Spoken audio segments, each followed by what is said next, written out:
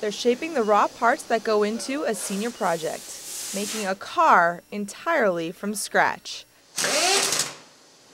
At the School of Engineering, these 11 students make up the Formula SAE group. That's Society of Automotive Engineers. It just slides right back in.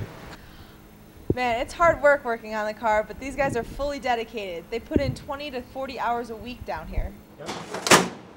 Danny Robertson has been working on the car since last August. Way too many long hours and late nights, and a lot of time, especially in January and February, you're like, why am I doing this? I could be out skiing in the powder day, and instead I'm here. Robertson does it because he knows the commitment it takes to put a car together. He and the others started designing the car last semester using a computer program called CAD. This semester, the team started building it. And to see it come from just a bare chassis to a complete car, and then to be able to press a button and hear the engine rev up, that's a feeling you don't typically experience every day.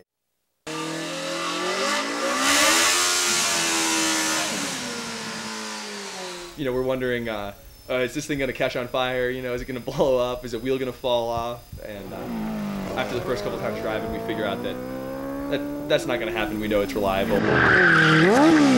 In the end, the group learns a lot about automotive design and makes a lot of memories along the way.